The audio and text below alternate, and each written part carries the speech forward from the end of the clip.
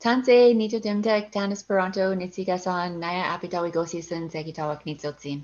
Hello, everybody. My name is Tan Esperanto. I'm a member of the Métis Nation of Alberta from Region 6 in Peace River, and I am the Events and Media Manager at the American Indian Community House, and here to welcome you to our food sovereignty presentation. The mission of the American Indian Community House is to improve and promote the well-being of the American Indian community and to increase the visibility of American Indian cultures in an urban setting in order to cultivate awareness, understanding, and respect. AICH is AICH is short for American Indian Community House, if you didn't know, is a 501c3 not-for-profit organization serving the needs of Native Americans residing in New York City. AICH was founded in 1969 by Native American volunteers as a community-based organization mandated to improve the status of Native Americans and to foster intercultural understanding. And I am now going to pass it over to my colleague, Tatiana Benali. Yes, everyone. My name is Tatiana Benali. I am from the Navajo Nation. Yaz She'eya Tatiana Benali, Yaneshet, Hoto Nasha, Nanis Ejitachini Nishlan, Nashasha Dine Bashichin, Kimpachini Dashache, Ado Bitani Dashanale. So just introducing myself for all the Dine relatives out there. So I'm going to go ahead and read the mission statement for the women's gathering. So our intention with this women's gathering was to provide a space for any and all Native women, femme, non-binary, and transgendered relatives to offer relevant, informative, and art-related workshops in a space to gather and celebrate among one another. The gathering is 2-day-long virtual sessions, so today and tomorrow, via Zoom due to the pandemic. The sessions are for us, by us, this year's theme being nurturing and grounding, including sessions on food sovereignty, like the one today, Indigenous futurism, midwifery, caregiving, and women's health. And the result is to have our participants walking away feeling grounded in community with access to resources and strengthened in community as well.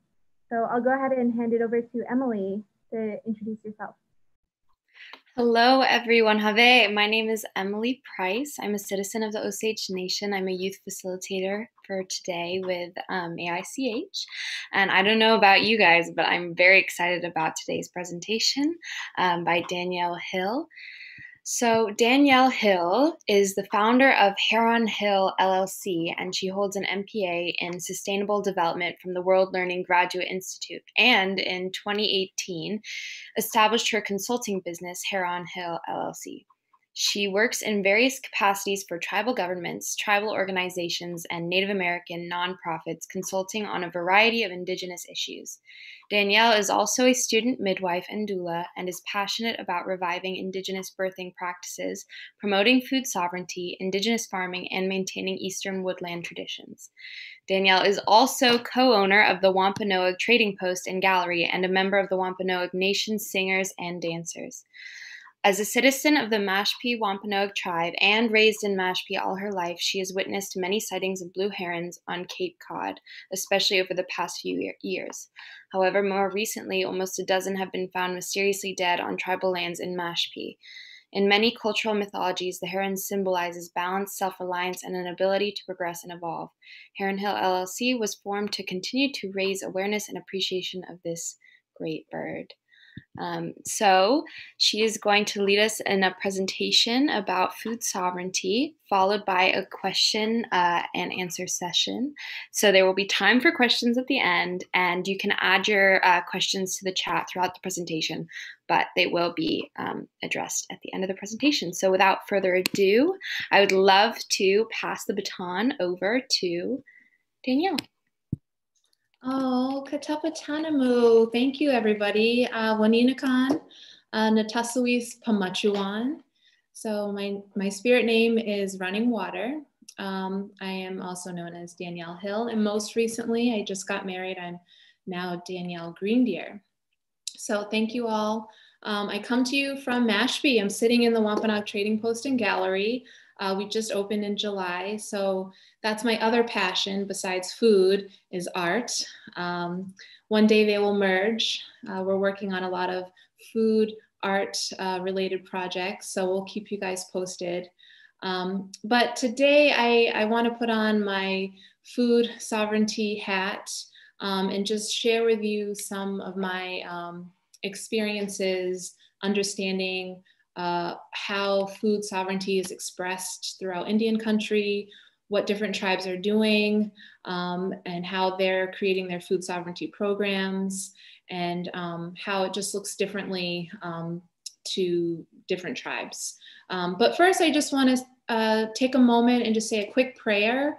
I always, before I start talking and asking for essentially social change, I do want to acknowledge just where we are at now, and all of those that have come before us. So I just want to take a moment and put our minds together, take a quick breather, and just have a moment of gratitude. So I'm going to say the prayer in the Wampanoag language.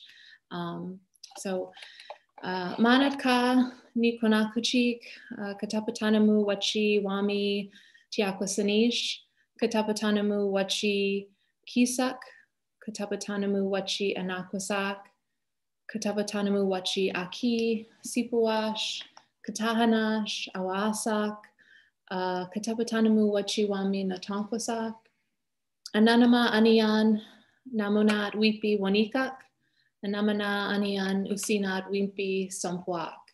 Aho. So basically, I just want to thank the Creator for all of our animal and plant beings, the sky, the stars, the land, our waters. Thank you for all the creatures, all of our relations, and help us to see only what is right and help us to do what is right. So thank you. Let me just begin by saying, I have worked for a large Midwest tribe as their food sovereignty coordinator. I have worked for a large Native organization as their food systems consultant. And I have been working with a lot of different tribes in the Pacific Northwest, as well as here on the East Coast, with some of their food sovereignty grants, doing grant management. And I have concluded that there are about 5 major areas where we can look at food sovereignty, and we can understand it from these 5 different perspectives. And so the first is about, well, first let me define food sovereignty, okay? Because let me just tell you what is out there. As the official definition. And so basically, food sovereignty is the right of peoples to healthy and culturally appropriate food that's produced through ecologically sound and sustainable methods. And it's their right to define their own food and agricultural systems. So in food sovereignty is a movement that's happening globally. And it's being expressed differently internationally than it is domestically for tribal nations. So tribal food sovereignty is basically tribes defining their own food systems and controlling their access to their food systems. Sometimes that is not easily done because many of these tribes are geographically isolated. There's a lot of economic barriers. There's a lot of levels of poverty, lack of access to education, just to basically understanding sort of the political landscape. So it's not that easily accomplished, but we're collectively working towards it. But the first thing we should do is just understand it. So my 5 aspects of food sovereignty, and I say that because it's not out there anywhere, it's just what I have observed as major categories. And so the first is about how they're controlling their food source. So their agricultural systems, their aquaculture systems, how they are, or if they are, farming, gardening, fishing, trapping, hunting, gathering, shellfishing, seed saving, if they have seed libraries, how are they sourcing their seeds? Are they growing non-GMO and heirloom seeds?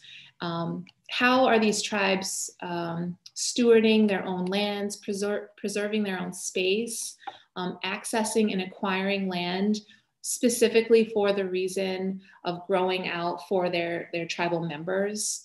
So it's all about, you know, how are they, besides going to the grocery store, what other ways are they acquiring food, preserving it, saving it? And that's really important because you have to start somewhere. And if you want to define a tribal food economy, you have to see historically what the tribe did to source their food, and then how it has changed because of colonization or through development. And so the second way would be looking through food sovereignty through a cultural lens.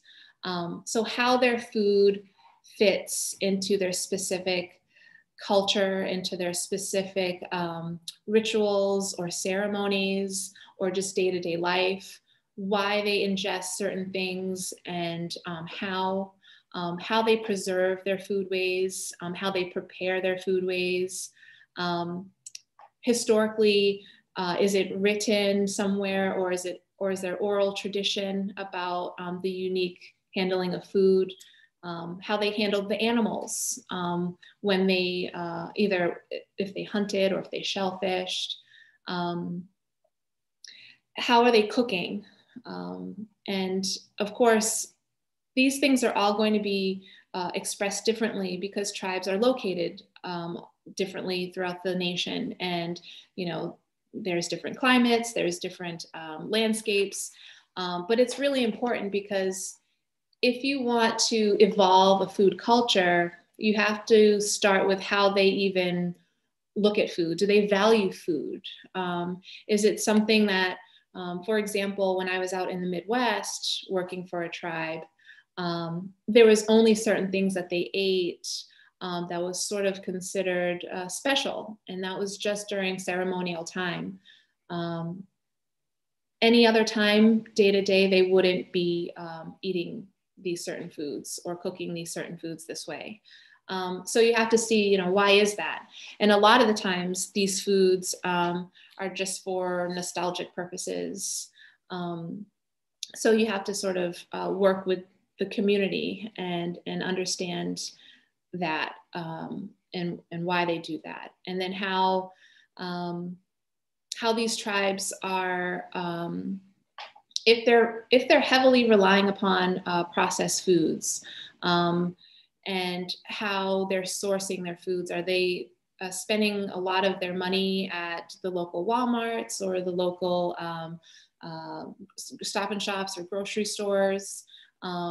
Where else could they potentially get healthy food? And how else could they bring it into their day-to-day culture? For example, are there certain foods or events that you could serve traditional foods at? You know, how often can you do that just to start to influence the palate of the tribal members? So that's just looking at it through a cultural context. The third way would be the spiritual component of food. So we all understand, most of us agree that we are what we eat. And to me, this is the most important component of food sovereignty movement within Indian country. And it's about understanding that our food is freed from this idea of just commodification, that we're just eating for taste. We're just eating to get full. We're just eating to have a good meal. You know, I eat because I have to. You know, it's removing that mindset and more about spiritually eating. You know, looking at these plants and these animals as being alive, and understanding what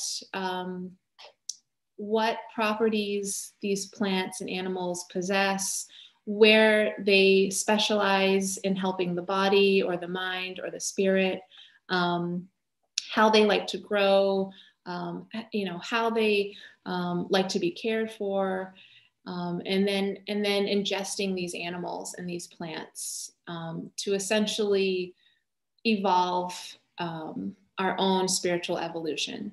And so many tribes, due to colonization, have been forced to eat commodity foods, foods that lack any level of nutritional content for many, many years. And that's why, Native American communities face such high health disparities, such high levels of diabetes. And, it's no fault of their own, but it was just a means to an end to survive.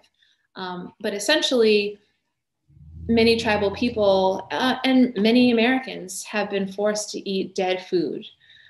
We are in a place right now within the food sovereignty movement where we are encouraging one another and where we are encouraging tribes to start eating and looking at our food systems from the perspective of like, this is about our spiritual evolution. Now we have to eat foods that are alive, because when these foods come into our bodies, and they're organically grown or they're non-genetically modified, it will affect and change our genetic DNA, and it will affect and change, our level of clairvoyance, our level of connection to the earth, to spirit. So it's not just about eating healthy. It's not just about eating locally. It's about supplying our supplying our body with the necessary spiritual nourishment that it needs. We can go on and just be sort of stagnant in our evolution, but it's time to sort of ascend. And the way to do that is 100% through our food. And through these plants and these animals. That's why we're here. We are not separate from what it is that grows around us. We are not separate from the animals. I mean, that's something that we have been forced to believe, is that we are stewards and we're separate from this connection. But I'm sure many of you have experienced it just by having a pet, that there's levels of understanding that you can gain. And if we just focus our attention on that, with the plants that we eat and how we cultivate and care for them, then it would definitely change our mindset with how we proceed and how we move forward with our food culture. So that's the third. The fourth would be looking at food sovereignty through a political lens. And politics is key to a lot of these tribal nations, to them gaining resources that they need to be successful. So the first thing would be, what does their governmental structure look like? Are they creating food policy councils? Are they creating food policy codes and laws within their tribal governments and in their tribal judicial systems? How are they protecting maybe one of their cherished or all of their resources that they deem to be special? For example, the White Earth Nation has passed a law to respect the rights of wild rice. And that is the rights of nature movement. And that's integral to the food sovereignty movement. Because if we're asking and encouraging tribes to start large scale agricultural projects or aquaculture projects, they have to then also put in place the political parameters that will protect these sentient beings. So if you're not familiar with the rights of nature, for example, it's saying, we understand that rice is conscious and it chooses through its root systems, like many other plants, where it wants to grow, what other plants it wants to grow by, and it moves consciously. And we have to protect its surroundings, and we have to protect its environment. So that way we foster a successful breeding ground for these beings. And we as human beings we don't have the right to destroy their environment with development or with our own self-interests. And it's protected. And so that's extremely important. And wild rice so far is the only one that has been passed into law. But it would be nice to see other beings like corn, wheat, even out here. It would be so nice to have our waters and our certain waterways acknowledged to have rights, so we can successfully grow out our shellfish and not have it be threatened because of overdevelopment and pollution in our waters. So this, to me, this will give tribal nations a lot of teeth when it comes to advocating for what it is they want, advocating for resources. This will allow them to exercise their sovereignty in a very unique way, and in a way that has never been done before, just by simply adopting rights of nature codes, and by simply creating food policy councils or food or agricultural departments with food sovereignty programs. So this is a way that is looked at and this can complement the other efforts in the different categories. This is one that you would want to really promote and develop in your tribal government. And so the fifth one of how to look at food sovereignty would just be through an economical and societal lens. So basically do these tribes have the capacity to create food economies? And within food economies, you have food related businesses. So are these, many tribes have, for example, gas stations where they sell, of course, the typical gas station food. But do they have the autonomy or the flexibility to replace some of those food products with more healthier options? Ones that will actually benefit maybe tribal members? Can you just put in on your shelf a local jam or jelly that's made from the choke cherries from maybe a collective group of tribal members? So that way you're not just purchasing food from these big companies, but you're providing an economic outlet and an incentive to tribal members. And so you're keeping the money circulating within your economy. And so that's one way to also exercise sovereignty, is how to keep the money flowing in your economy, and food products is something that's that can be done easily. And there are grants out there through USDA. There are ways to promote your food culture without exploiting it, but just providing more access to it to your own people, So that is the 5 areas that I felt were not really categorized in the food sovereignty conversation. But I felt like that's just an easy way to wrap your head around this concept, because sometimes it can sound really obscure, like development or sustainability. So food sovereignty is just a huge umbrella, and we have to tackle it through these different perspectives or these different doors.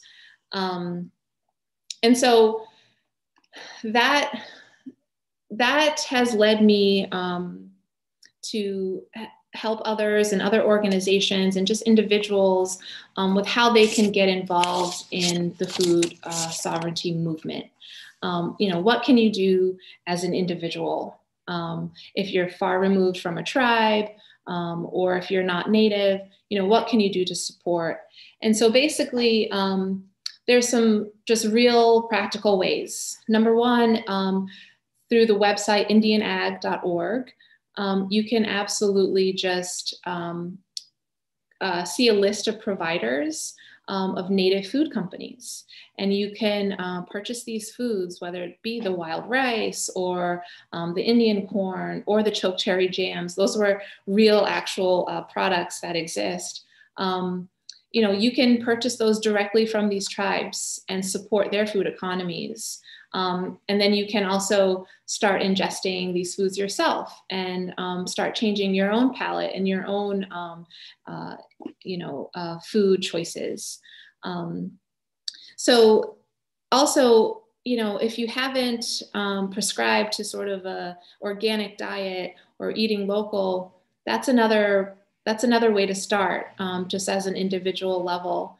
And sometimes it can seem like it's like it doesn't matter, and plus we can be creatures of habit, but it does matter.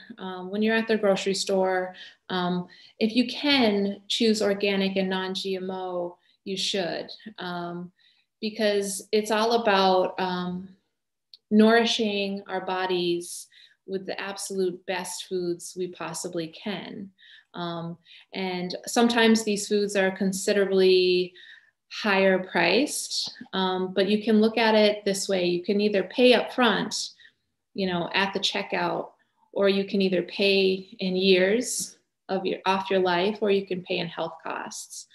So it's better to sort of try to take care of your body now, with your wallet, and know that you're investing in yourself and you're investing in your mind, your body, and your spirit, because these plants are genetically sound.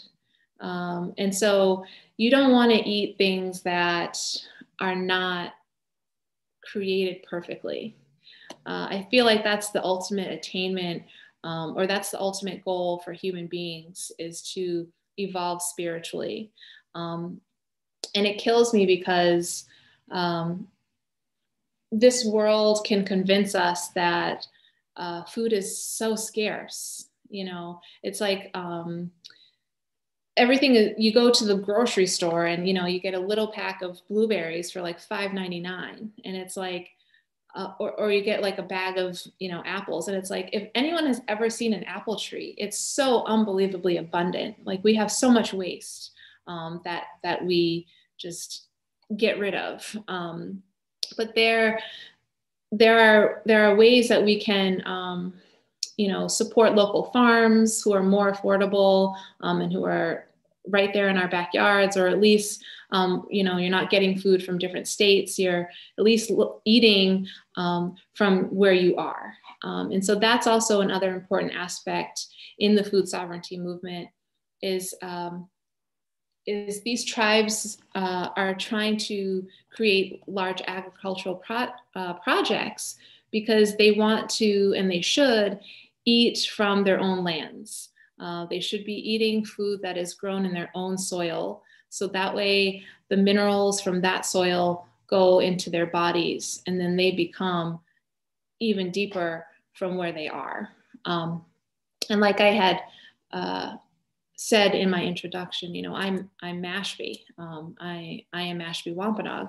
And so we don't necessarily separate ourselves from saying, I am from, I am Mashpee. And it has been my goal to eat as indigenously and as locally as possible, drinking the water, eating the shellfish and the fish, eating the local game, eating what my ancestors ate, essentially, is what I'm trying to do, because I want to know as deep as I can what being Mashpee is, and I feel like I can only do that if I have particles of Mashpee inside of me, to speak to me, to help change and develop my muscles and my bones and my blood. Like, that is how I look at food. I look at it as like how we can share each other's properties. So when you start to look at food that way, and I feel like that's probably how our ancestors looked at food, because they had to literally source every level of food, and they carefully sourced every level of food. I mean, when you're fishing or when you're hunting, sometimes you can be selective with the actual food, but for the most part, at least you're choosing where you're getting your food from. You know which waters it swam in or which woods it came from. You know what your deer were eating.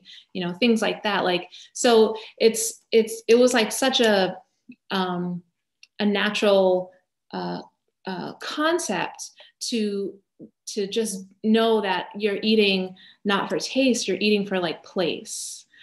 So that to me, and that's the spiritual component, but that's the one that speaks to me the most. And that's what we have to promote as individuals and as tribal people and allies. That's what we have to promote as to why the food sovereignty movement is important.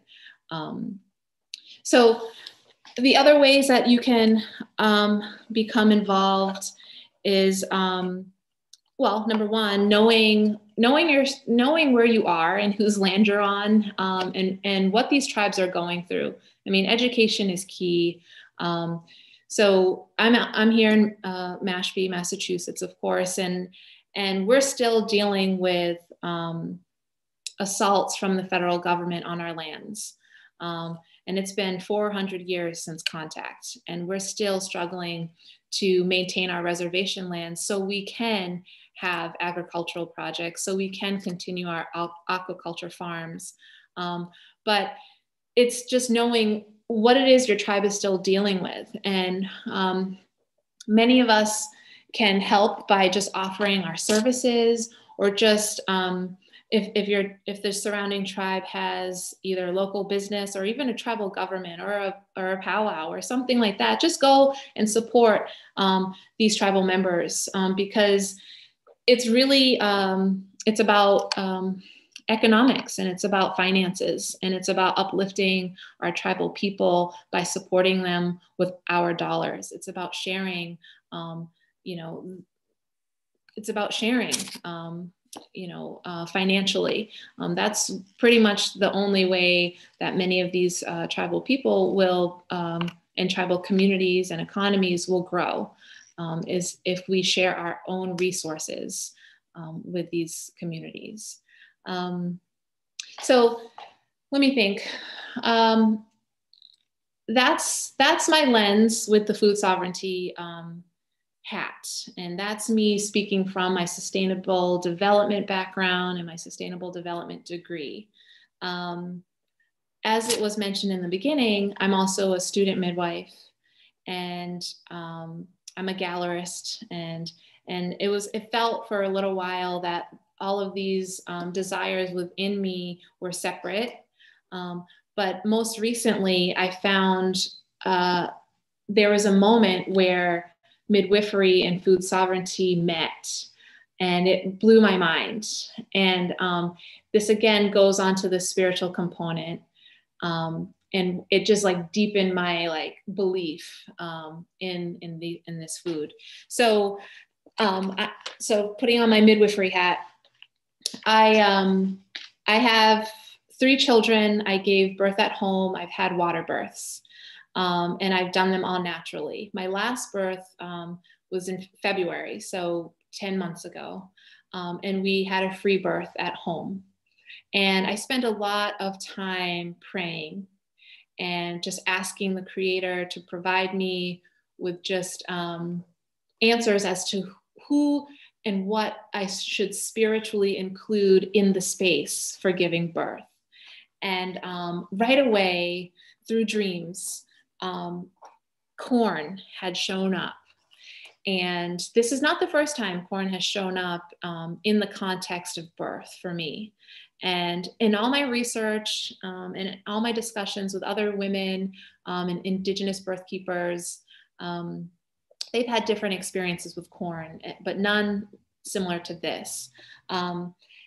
so all of a sudden I had these amazing dreams. And one in particular was about the red corn. It was just red corn, and it told me to make red corn kernel bracelets. And it was or spirit was just saying, you know, red was it was representing the blood, you know, within the birthing process, and that corn is extremely fertile. It's both masculine and feminine combined. And if you just look at corn, and I grow corn in a garden, and you know, I've been dealing with her and him, I guess, pretty intimately for the last maybe 4 or 5 years. Just like understanding what this plant is all about, beyond me eating it, beyond recipes, like sort of like if it had a personality, like what would it be saying? You know, and we can understand it in the context of like the three sisters. But I feel like that's one version of her expressed. And so it was kind of interesting because in these dreams, it was saying like, you know, she's number one, use this red corn for fertility. For anyone, give these bracelets for anyone or to anyone who is looking or seeking to become fertile, and have them wear them, and then have place these bracelets. It was like I saw just like pictures of all of these corn bracelets just in my window and on my room surrounding me. And it was saying like, this is also for protection, like all the little corn sisters or, you know, beings just there like in the room. And so it was kind of cool because I wore one while I was delivering, and I gave out a few, and you know, so far, everyone, just 2 of the people that I've given out these bracelets to, they said that within, you know, a small amount of time, they did conceive. And so I thought that was extremely amazing, because we don't often ask for these plant beings to accompany us in our day-to-day lives. We only look at them as food.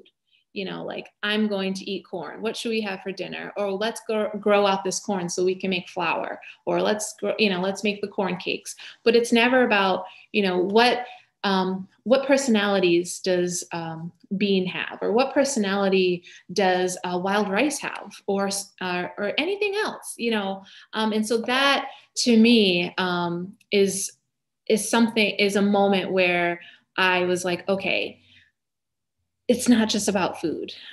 These plants want to be listened to on a different level. And so part of my work too is when I work with these tribes, you know, and every tribe has a plant or an animal that they really revere, that they have used historically for protection, for nourishment. And it's about evolving that understanding of that plant being, and just asking questions as to how would that plant being or animal be expressed in different contexts. So that's sort of an interesting thing that hasn't been done before, and that's separate from the culinary food use. So when I think of food sovereignty, literally the words also have to be almost rearranged in a sense, or almost taken literally. So it's like food and freedom. You know, this food has to be freed from commodification. So that's another level of the food sovereignty context. So those are just some different ways in which we can just understand our food systems and understand the food sovereignty movement. So yeah, I do want to just take a moment, and if there are questions, I would love to answer questions or go deeper and in a different area. If anyone wants to type in the chat, but I know we have some more time, but I do want it to be a little bit interactive to an extent. There's only 12 of us on here, so I feel like we could have some pretty good conversations. Sure, I will change the setting here now so people can unmute themselves. If anybody has a question, you can feel free to unmute, come on video. I know some of you already are, and ask questions if you have. Winter, go ahead. Yeah, I'm always piping up, right? Thank you, Danielle. That was so beautiful. Like, hi, Anushik. Really, really, you touched my heart. Thank you. And I just was wondering, I'm guessing that you've seen that film Gather? I have. Beautiful film. I'm briefly in it in the end. That's you, right? I was trying to figure out, like, is that her? That's so cool. That's so cool. So yeah, I just wanted to check in and make sure, and just, it's obviously so connected, right? And it's a really inspirational thing that people could see.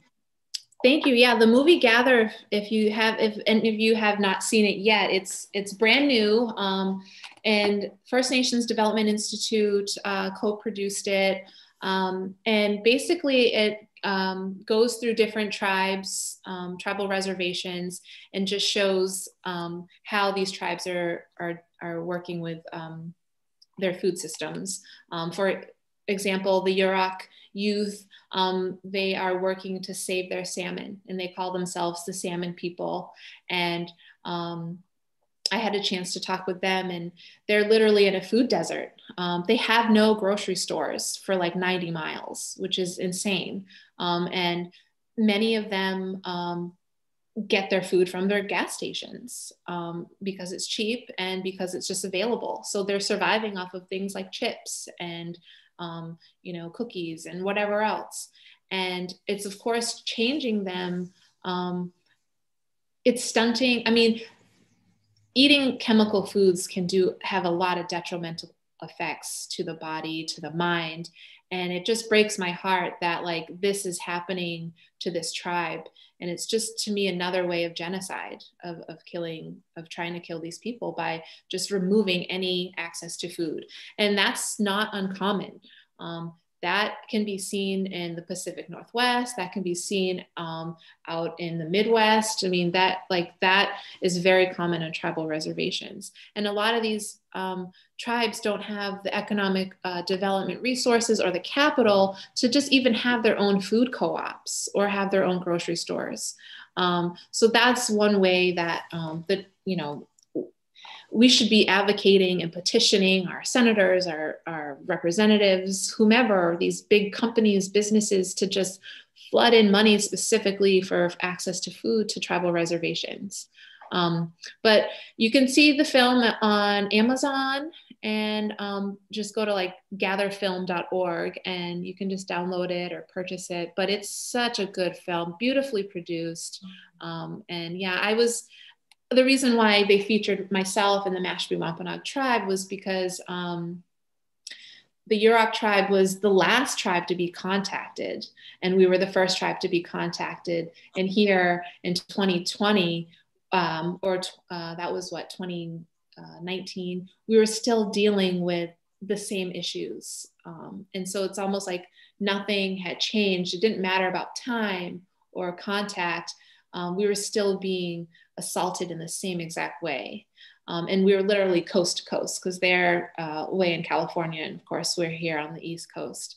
And it was just a really interesting parallel to kind of talk about and just to meet one another. So yeah, the film site itself is gather.film if anybody wants to go there. I noticed that they're also offering to do like community screenings if you reach out to them as well.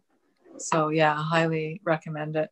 I actually found it kind of intuitively. I was asked to be part of a panel and pick a film, and I just sort of started looking around, and that one just jumped out at me. And then it was just like, it was such a beautiful film. I was so glad. Yeah. So, but so connected to obviously what you're talking about, right? The issues we're talking about. Yeah. Definitely. And then could you also give a little more feedback? I know you talked about this a little bit, but as you're speaking about, you know, food deserts and people in Native communities not having access to healthy food. And then I'm also thinking about places back home in my own nation where people do have more access, but the indoctrination of even like what's traditional food, you know, people thinking that refined white flour, you know, like fry bread, perfect example, right? Like refined white flour, lard, deep fried is traditional. And like, pretty sure that's not what we were eating pre-colonially, right? Right. And then I look at like, every time I go home, I'm just struck by our young women are so beautiful, right? In every way, including physically. And then they'd be like 18 years old and there's so much things happening with their body that just speak to like poor nutrition. Mm-hmm. And yet they are able to get to a grocery store. It's just that indoctrination of, right? Like there's so much room for education. And obviously we all can participate in that. Too, absolutely. Right? Absolutely. I mean, again, some of these are just nostalgic, like habits passed down. And I mean, okay, so for fry bread, yeah, we all love fry bread, and it has a nostalgic place in Native culture. I mean, it represents us, it represents survival. It represents us, you know, taking what we had and what some tribes had, and just using it and just, you know, consuming it and having it be a part of your everyday cultural life.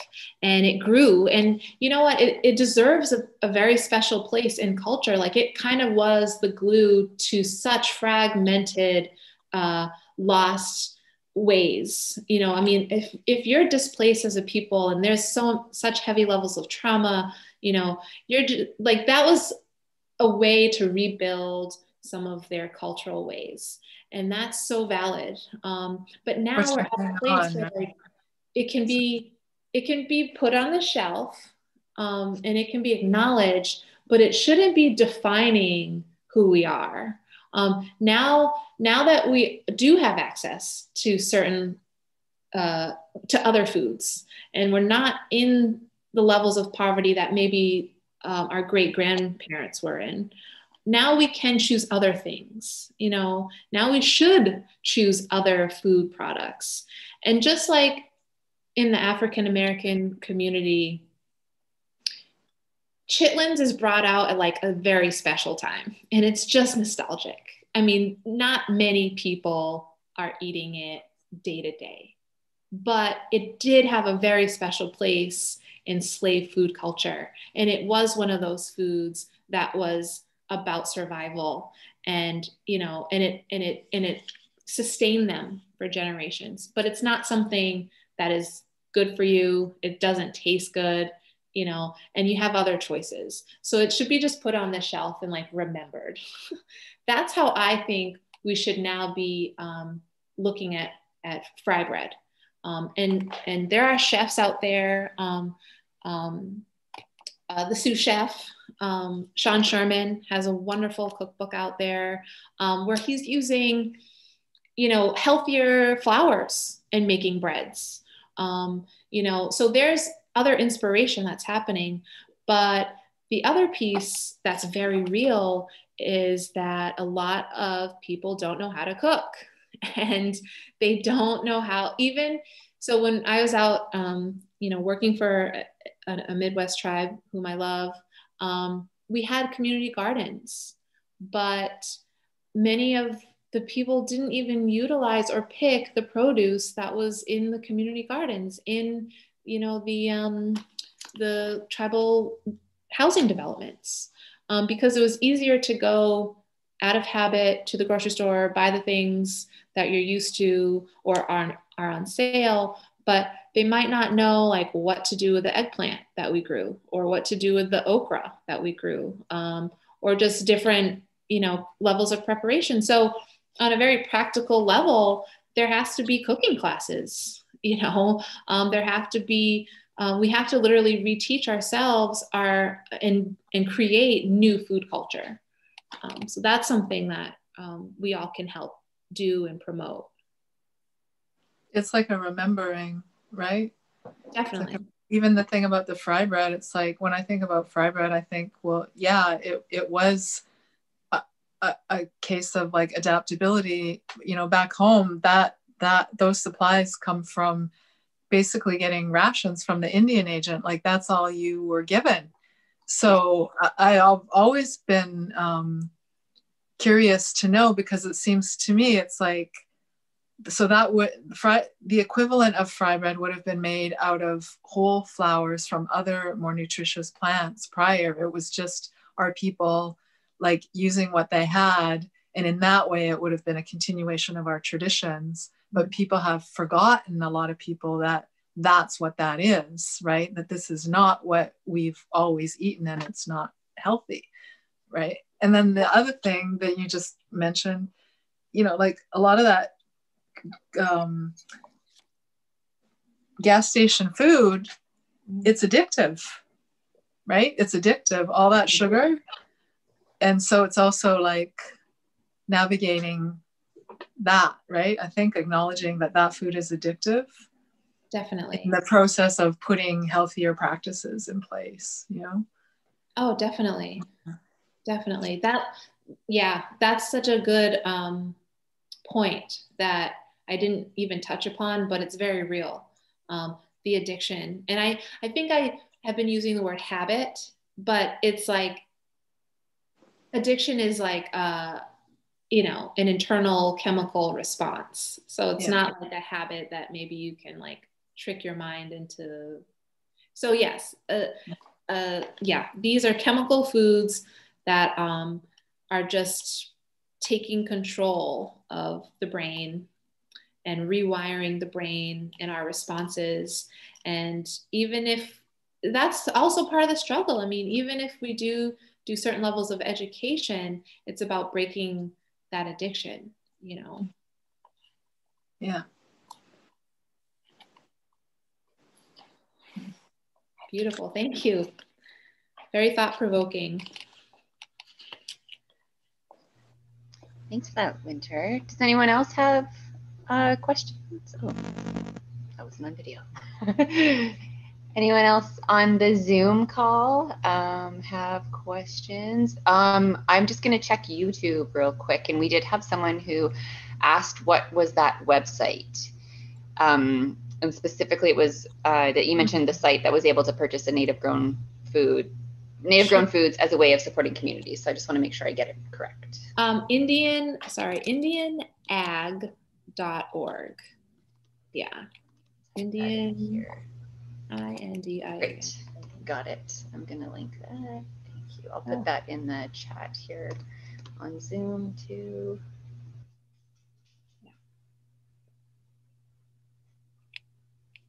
Excuse me while I go do that on YouTube. Yeah, IndianAg.org. And so it's pretty updated.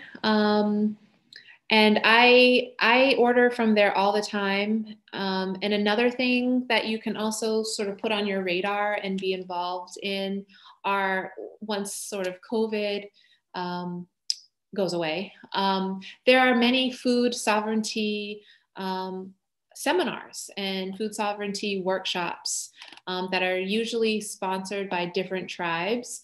And it is put on by the Intertribal Agriculture Council, and they are amazing. They also have American Indian food programs. They connect you with different producers. If you're looking to build your business, or if you're looking to market a particular product, or even if you're looking to just get started, they also have grant resources. And this is the Intertribal Agriculture Council. And this is also how I got interested in the foods of the food sovereignty movement, because they invite chefs from all over the country to cook for you you know, for all the participants and usually the workshops are about a week long. So your breakfast, your lunch, and your dinners are all indigenous foods cooked by different indigenous chefs. And that was amazing because, I mean, I was having like buffalo tongue and, you know, bison burgers and, you know, grilled sunchokes with wild rice. And so that's one way. That was like a crash course in just like changing your palate and just experiencing these different foods. And like we've said a few times, remembering, you know, the genetic memory of these foods. And also there's tons of workshops on food, on seed saving, there's seed swaps, there's all sorts of fun stuff. And they just had a virtual conference, but hopefully, you know, they'll have more. But I would definitely check them out at the Intertribal Agriculture Council. What would you suggest for people living in the city? Solutions for urban food growing? That's a great question. I mean, maybe on an individual level, if you have access to your own outdoors growing foods in containers or on your patio or on the rooftops. I mean, I used to live in Manhattan for many, many years, as well as DC. And I try to utilize my outside space with at least growing some herbs, you know, at least getting your green thumb wet. And then also definitely participating in the farmers markets. There's always so many farmers markets that usually are, you know, filled with food producers from the outskirts of the city and farms from the outskirts. So that's one way to definitely get some fresh local produce for sure.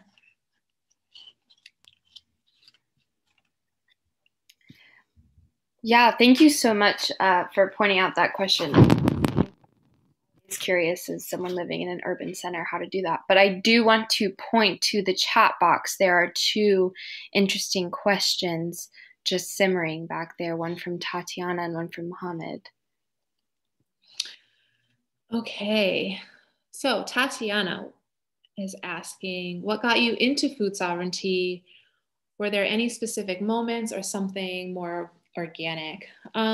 So growing up here in Mashpee, my mother would always, just even in our own backyard, she would always point out to me edible plants like the boxberry or winterberry, just some just weeds that I don't even know the names of, but we would always just be walking around the yard eating stuff or picking blueberries. And that was at a very young age. And that just opened up my mind before the door was even closed, that, you know, I can eat what is growing around me, you know, like it's not just there. Like I don't just live amongst it. And so that has always been with me. And then growing up in our tribal community, you know, I grew up, you know, fishing, eating the local shellfish.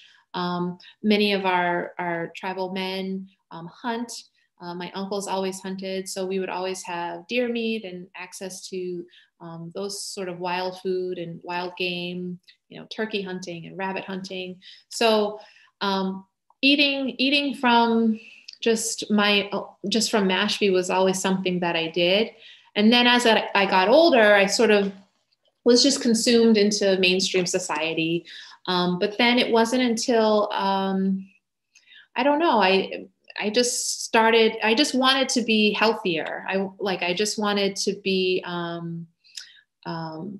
clearer. I think I was starting my own spiritual questioning and evolution. And I always just had turned to nature to provide those answers.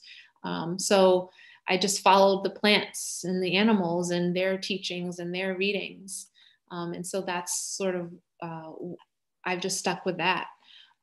And so it was less about food. It was more about like the plants and the animals. And then it was like, oh, okay, now let me take that another step further and eat them. And like, so not just learn about them, or use them just if you're sick or just for medicine, but it should just be like preventative, just every day, always trying to dig deeper into like what you should just be eating and what my ancestors ate.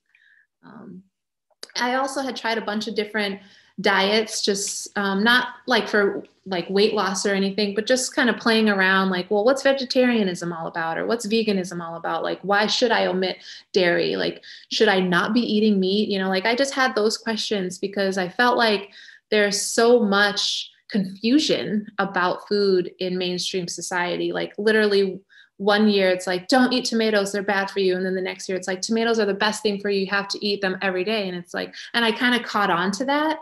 And I'm like, wait a minute.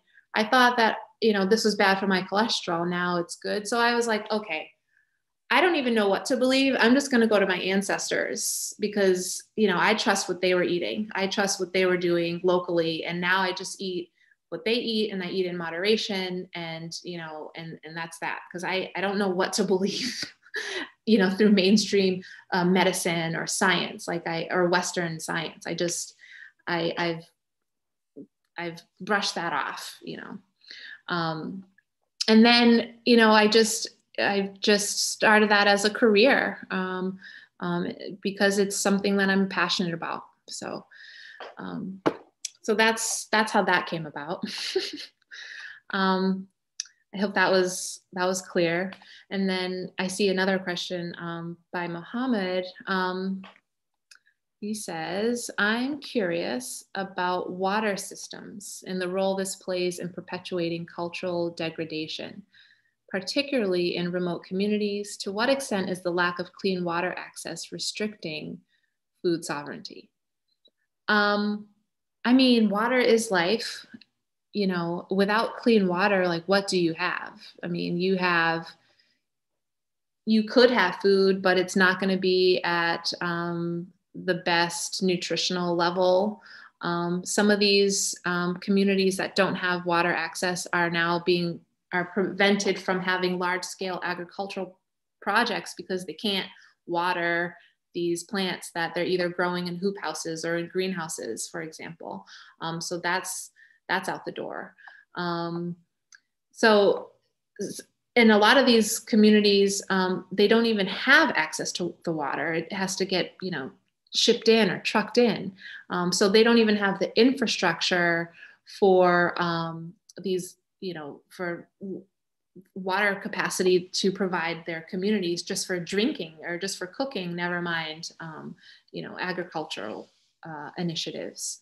So that to me can be combated on one level with with the rights of nature. They can find their water source. For example, is it the Colorado Indian River? So a lot of these tribes are banding together and they're sourcing their main water supply, and they're collaborating on its protection and saying that this water source has a right to be clean. It doesn't, you know, it has a right to be not polluted. It has a right, you know, it's alive. It provides life for other sources of, you know, fish and not just humans, but it should be protected because mainstream is not doing that.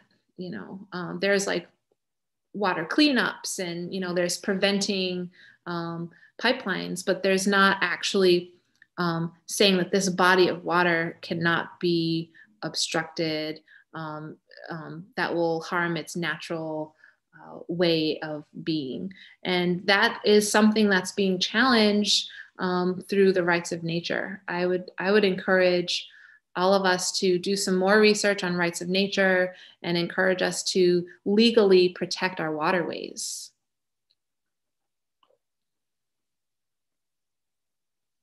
I hope that helped you, Mohammed.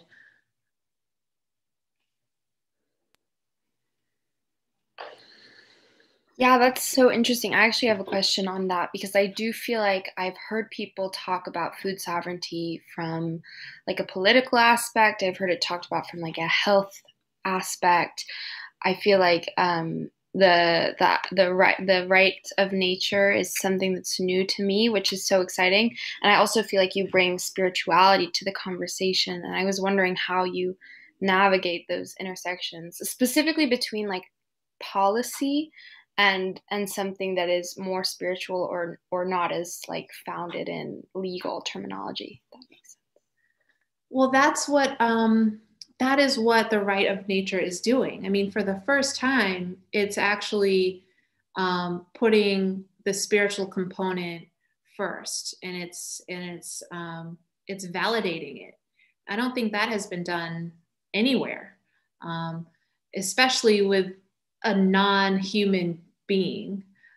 So it's definitely, but I think our society at a whole is ready for that. I think collectively, all of us, whether you're native or non-native, has reached different levels of spiritual consensus.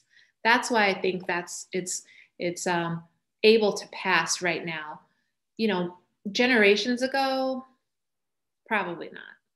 But now I think people are catching on, and they're, unfortunately, because things are at almost its worst, which is horrible. But I am, all of us believe in spirituality, whatever you decide to call it. I think it's nice that we're calling it out, and we're acknowledging it in this form legally, because you can't deny it.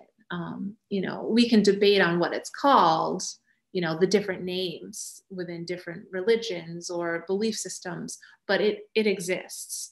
And consciousness in water has been proven, even in Western science, with Dr. Mazimoto, the amazing doctor who passed, but you know, where he prayed, and him and a group of monks had meditated on water, and it changed the molecular constitution of the water. And it was a direct connection with prayer and intention and the molecules. And so on a scientific level, that's science, but on a spiritual level, it's like, yeah, okay, it has consciousness, and it's being affected by your spirit that you're giving it, that you're transferring to the water. And so now I feel like we all can move forward with the rights of nature movement. It's just about equipping tribes and non-tribal people with the education, so we all can just adopt it and recognize it and evolve the movement.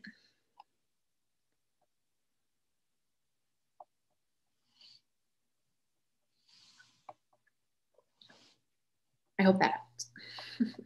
Does that answer your question, Emily? That was wonderful. Yes, thank you so much. Yeah, I will definitely have to research more into that. I'm very excited. Great. Oh, go ahead, Danielle. I was just going to say we're getting close to time. I just wanted to be mindful of your time. Are you reading there's a big comment in the chat. Yeah. Any more questions? Do you see any that I might have missed? I don't think so. I think, okay. Oh, wait, no, Tatiana did. Yeah. my critiques of, what are my critiques of mainstream food sovereignty as an Indigenous perspective? I just feel like it's slow moving. It's a little bit stagnant right now. And I think the only reason why is because people are not believing it and giving it the energy that it needs. I feel like it's convincing. The facts are there. Like, we got the research behind it. There's money behind it with grants, but it's like I don't know if it's not popular or it's not, I don't really know what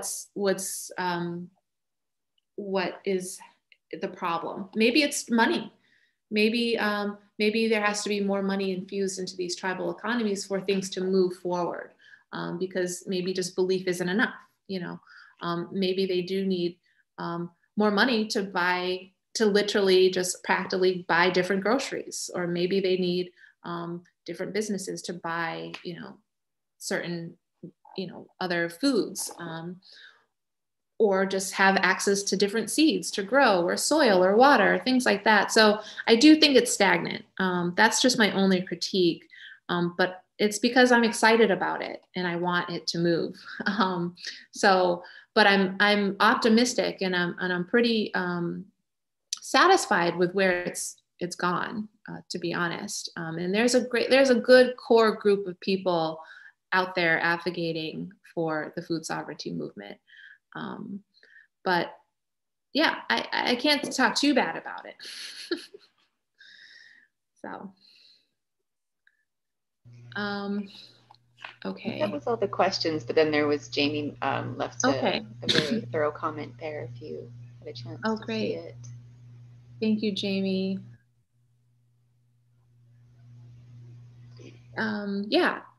So yeah, I hope that helped with everyone's just understanding. I hope I left you with just some things to think about in different ways to just understand food sovereignty. If you can, definitely just support these tribes and their food related businesses and start there. Definitely just educate yourself on the tribe that surrounds you, and just the issues that they're going through and what they're doing. And then, yeah, just share the movement, That's great. There's just one comment also I'll just read. The St. Sarah, who was asking about the website earlier, she said, "This has been a phenomenal presentation, inspirational and soul nourishing." Nice. Thank you. Can I just ask real quick, Danielle, I just found your trading post and gallery online. Can we post the URL for that so that we can see more of where you are situated right now? Yes, definitely. You want to type it in? I was trying, but it was just too difficult on my iPhone. It's wampanoagtradingpostandgallery.com. I put it, I meant to put it to everybody. It's like my default is Emily, sorry. I'll do it again. Let me put it in there, postandgallery.com. Because you got some really lovely things up there online too, so. Yes, thank you. We're on Facebook, we're on Instagram, we have a website. We just opened in July. The last time that there was any Native business presence in Mashpee in the form of like a trading post was like in maybe the 50s. So people, although we opened during COVID, we've been successful because people have been looking for authentic Native American, especially Mashpee Wampanoag and Eastern Woodlands, just art. And it's also been a beautiful blessing because I feel like as an Indigenous person, we can get so bogged down with the many burdens that we have faced historically and are still facing. So you can kind of feel like everyone's against you or like, oh, oh, the white people, or oh, this, or oh, that, and like always blaming the man or something. But it's a really nice breath of fresh air because people are always from all different backgrounds, ethnicities, races, ages. They come into the store and they're just genuinely interested in the tribe or what's happening within Indian country, or it gives them an opportunity to ask certain questions or say like, oh yeah, I grew up with a Wampanoag guy, or oh, my grandmother this, or, like everybody has a story. And it helps remind us that like, oh, we do have supporters and allies, and we as Native people should actually ask for help. Ask for support. Like, we are not alone. When you live on the reservation or in a bubble, you can think that you're alone, but there are good people out there who are willing and able to help. We just have to ask, and just because, oftentimes non-natives feel like they feel like they don't want to impose, or they don't want to overstep their boundaries, or, they're not going to offer their services because they don't want to be looked at like, oh, you're not a charity case. Like there's like all these sort of stigmas in non-Native people in their minds that prevent them from helping. So that's just something that we're learning here, is that people want to help and they want to support and they want to uplift tribes. You know, not everyone has the mindset of like our former president, for example. Like there's good people out there. So yeah, please check us out and support. One thing that we're still dealing with on my website, heronhill.org, on some of my blog posts, the Mashpee Wampanoag tribe is still fighting and petitioning for our 321 acres of reservation lands that was taken away by the Trump administration. That has never happened before in history, and it was literally just to stop us from our gaming efforts because it would have been in competition with some of the other deep pockets around. So we're still fighting for that. 2020 marks the 400th anniversary of the arrival of the Mayflower. And so some people are celebrating that. We're still, you know, calling it just the 400th year of resistance. And we're hoping just to get our story out there, that we're still here, you know, and we fed the pilgrims. You know, it was the Wampanoags that fed the pilgrims. So we've been exercising our food sovereignty for a long time now, you know, and we deserve land and resources too, you know, so we can survive too. So I just want to thank you guys for your support and just listening. And I'm available via email and Facebook if anybody wants to talk further or collaborate or whatever. So thank you guys so much. Awesome. Hi. Thank you, Danielle. And thank you, everyone, for joining us this evening. We have more events tomorrow starting up again. We have a private opening blessing, similar to what we did today, but tomorrow it'll be with Joan Henry, a longtime community member, and various other panels throughout the day. We will have a musical performance by Jennifer Kreisberg, a presentation on Native women and cancer, and a panel on Indigenous midwifery, an Indigenous midwifery and doula panel. And then to close out, we will have a private presentation on rites of passage ceremony by Louise McDonald Hearn. But the doula panel, the cancer presentation, and the musical performance will be public and streamed on YouTube again. Yeah, so with that, I will pass it to Emily to close us out. Thank you. Thank you so much. And thank you, Danielle. I don't know about all of you, but I definitely have a million notes and tabs open. Just very excited. But anyways, thank you for joining us for this wonderful event. We invite you to please consider a donation by going to aich.org/donate. We are a grassroots organization, and your donations are what enable programming like this for our community to occur. And I know I really enjoyed it, and I hope you all did too. Thank you so much. Goodbye. Bye-bye. Thank you.